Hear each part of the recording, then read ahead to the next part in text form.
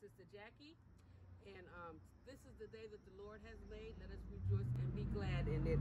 I was in Las Vegas visiting my mother, and my niece bought me this beautiful apron for my homeless program. Isn't it pretty? Her name is Annabelle, and she is the most beautiful lady in Las Vegas, Nevada.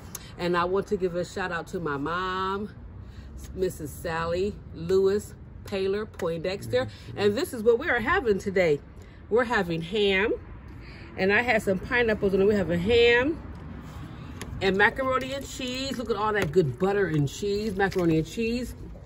And I have right here, I have green beans with smoked turkey and potatoes.